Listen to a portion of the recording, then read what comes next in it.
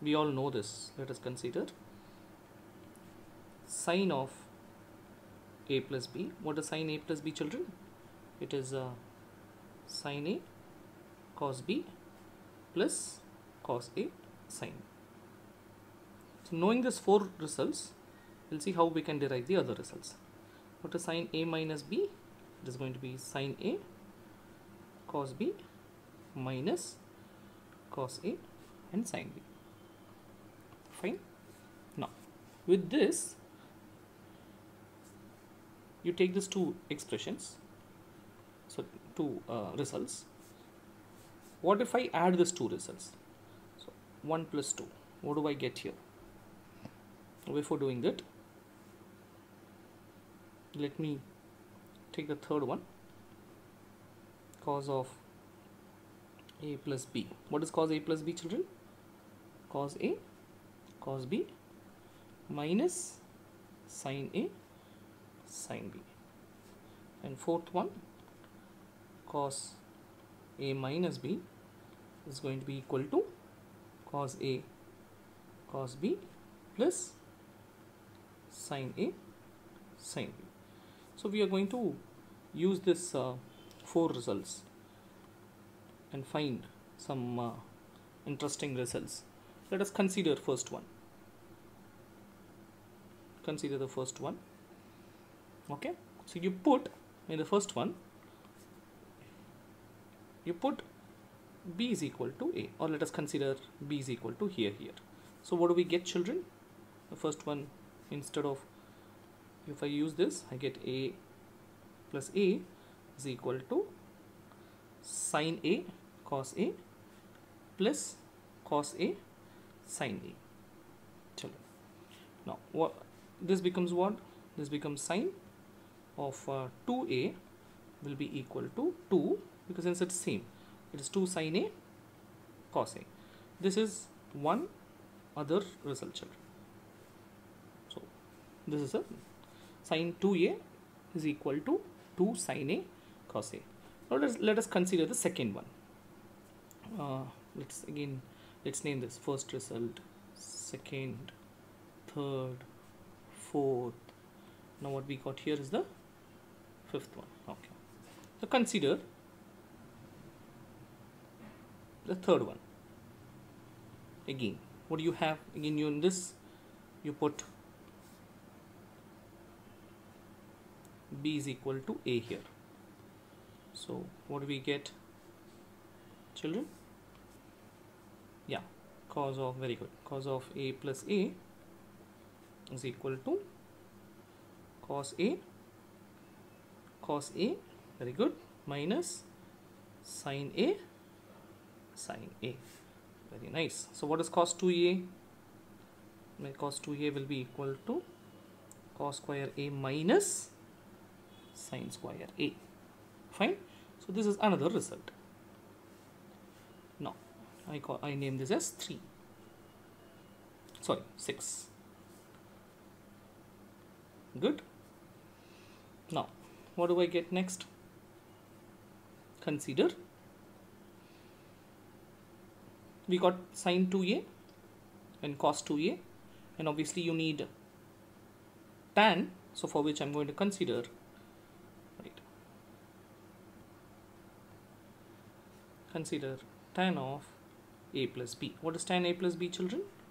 Tan a plus b is, we all know that, tan a plus tan b divided by 1 minus tan a and tan b.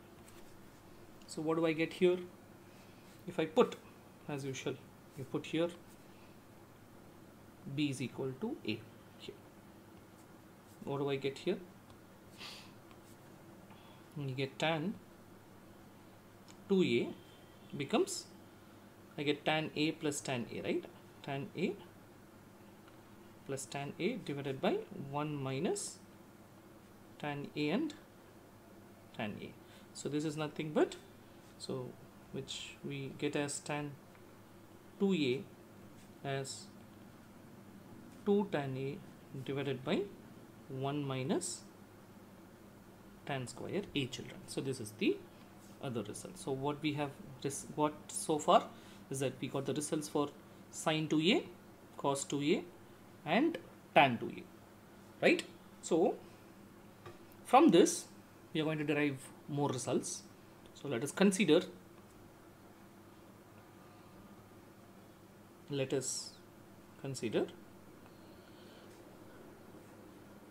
the fifth expression, which is nothing but what? Yes, sine 2a. What is sine 2a we got actually?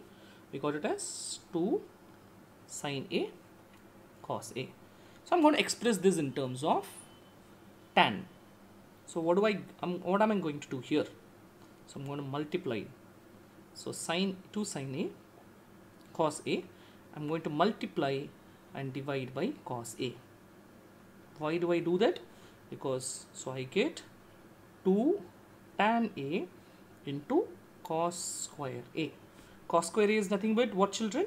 So I can write it as 1 by secant square a. So we all know this already. What do we know? So secant square a minus tan square a is equal to 1.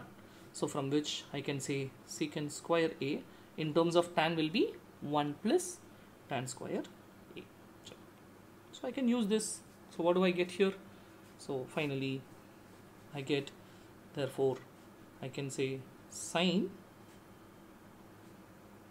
2a in terms of tan can be written as 2 tan a divided by 1 plus tan square a.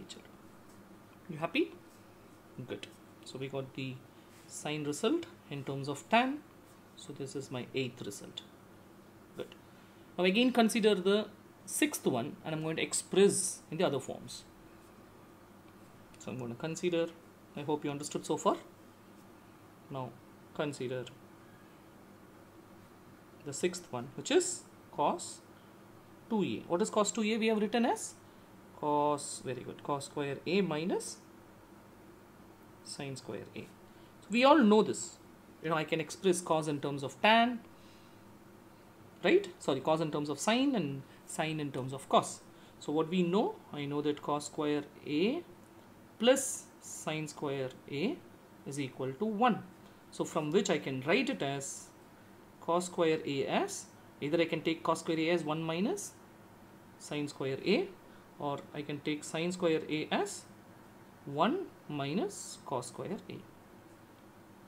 So using that first one, so here I'm going to take, yes, so in this expression I'm going to put cos square a as 1 minus sine square a. So what do I get, children? So we get, therefore cos 2a becomes 1 minus sine square a minus sine square a. So what is this? Which is nothing but cos 2a can also be written as 1 minus 2 sine square a. Got it? So this can be your another result. Now the interesting part from here is that I can write sine square a from this. You can rewrite it. So I can take like this. So I get 2 sine square a is equal to 1 minus cos 2a. So from this I can say, what is sine square a, children? It will be 1 minus cos 2a by 2. So this is your another result which I can get it from the same cos 2a result. So I think you understand which is, if you know cos 2a as cos square a minus sine square a, you can derive the other results instantly like this. Now, if I put the same expression, if I put sine square a as 1 minus cos square a in cos 2a, so what do I get? See what happens. We get cos 2a becomes cos square a minus 1 minus cos square a. So what happens now here? This is nothing but cos square a minus 1 plus cos square a, which is equal to 2 cos square A minus 1, which is your cos 2A. Is that okay, children? Your cos 2A becomes, this is your another result.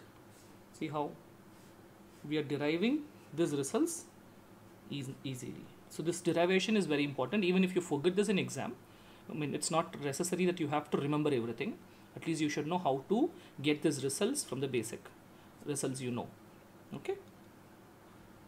So that's why I keep telling, it is enough to remember sin 2A and cos 2A. I mean, even it is enough to know that sin A plus B, cos A plus B, and sin A minus B and cos A minus B. With that, you can derive all the other results even in the exam hall instantly if you know how to do it. So from this, see children, what do you get? How do you get cos square A here? So what is your 2 cos square A from here? 2 cos square A will become 1 plus cos 2A. So from this I can say cos square A can be written as 1 plus cos 2A by 2. So this happens to be another result. I hope you guys are following, and this is my 12th result. So what I have done here, so I have derived. Now my another task is to convert cos 2A in terms of, represent cos 2A in terms of tan. So again consider cos 2A. So what do I have? Consider, what is cos 2A, children? Tell me. Cos 2A is what? Exactly cos square A minus sin square A. So now I can consider this like this, cos square A minus sin square A. Since the denominator is 1, can I write it like this? Can I write it like this? I hope it makes sense. Now you divide the entire expression by, divide the right hand side, the numerator, or in other words I can say divide the numerator and denominator on the right hand side by cos square A. So what do I get now? Therefore your cos 2A becomes 1 minus tan square A divided by 1 plus tan square A. That's it. This is your another result. Just cos 2A in terms of tan. Got it? So I think we have covered the basics, standard results here. Whatever from the basic, this 4 results, we could able to derive the other results. So I have shown you here. So you can try it on your own, write it once again and see. And now again from this 4 results, we are going to do something interesting. I'm going to consider this 4. I'm going to take all the 4 equations, and with this, see here, yeah, sorry,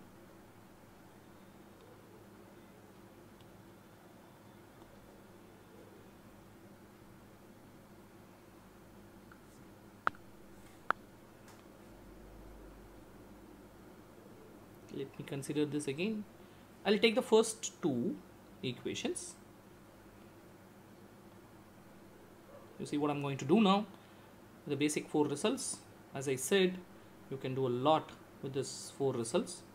So I'm going to take this and I'm going to add this. Now again you consider this.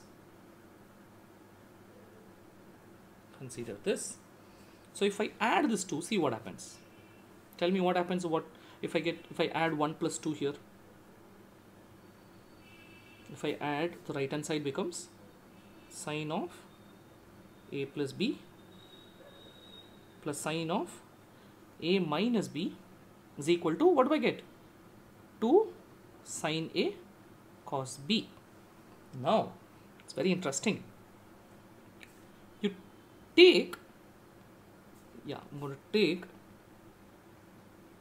A plus B as your C and A minus B as your D. You solve this 2. What is your A from this equation? If I take it like this, what is your 2A? 2A will become C plus D. And what is your A? A is exactly C plus D by 2. Okay. And what do I get for B? And tell me. And I can say I get b as exactly c minus d by 2. So I'm going to take this expressions, I'm going to take these values, and instead of a plus b and a minus b, we're going to substitute this 2, and instead of a and b, we are going to use this in this expression. So what do we get here? So we get, watch this children, so we get, what do I get?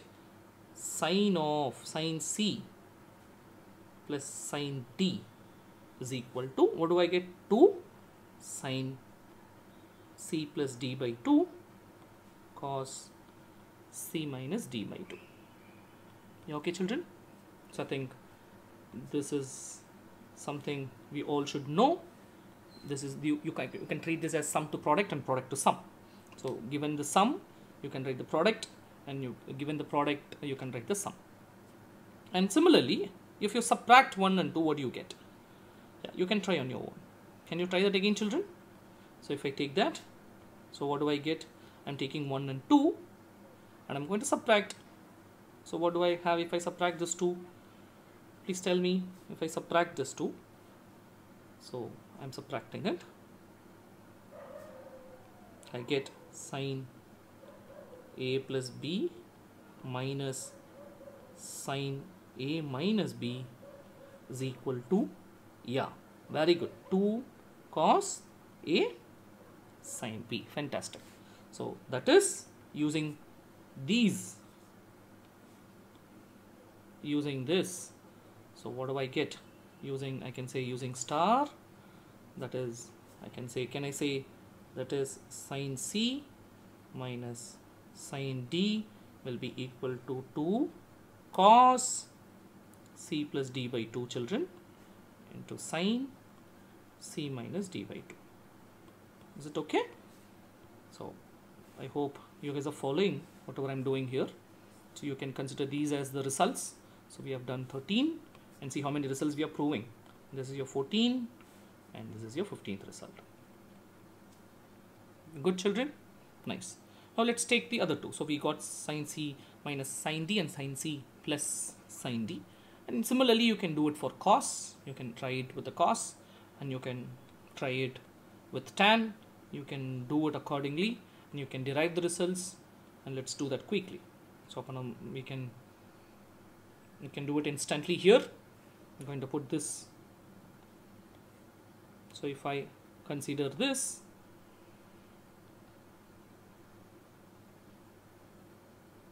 so I'm going to add.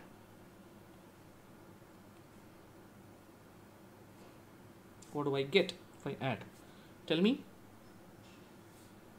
Yeah, I think you guys have predicted already. So can I directly write it? Can I say cos c, yeah, plus cos d will be equal to, what happens? 2 cos, very good children, c plus d by 2 cos c minus d by 2, very good. So what if I subtract? Also, what do I get? What is cos, which way I should do? Can I say cos c minus cos d? If I do it accordingly, I get minus 2 sine. I hope you understand. If I subtract it, I think you all will agree with me. I get minus 2 sine c plus d by 2 sine c minus d by 2 children. And I get, if I do it another way, cos d minus cos c. What do I get if I do it on the other side? So you should know what is d and c, right? So what do I get here? Yes, fantastic. 2 sine c plus d by 2 sine c minus d by 2. Good.